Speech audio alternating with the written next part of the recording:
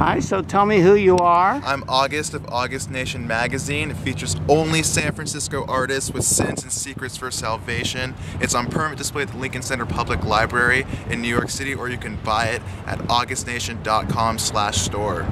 And how come it's on display at the Lincoln Center? My friend Rumi Misabu from the Coquette put it in as part of his archive, which he sold to the Lincoln Center Public Library. So you said it's on display there or on file there? Both. Oh my! It's on display if you ask him to put it on display. Oh, well, congratulations. And how many readers do you have? Do you know? Circulation 500, give or take a few. And how many issues have come out? This is the 4th issue of one of my magazines, the first issue of August Nation, put on by Teenage News magazine, the magazines I've put out in the past. Oh, and do you have a surplus of material, or you take... Oh yeah, I have hundreds of interviews in my archive ready for the world to read and learn about themselves. And why do you pick a zine as a publication medium?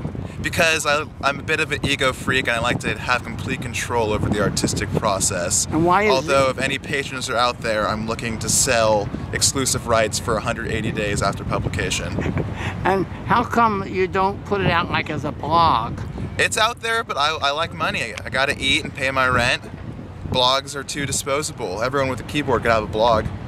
Oh, okay, so thank you very much. Thank you.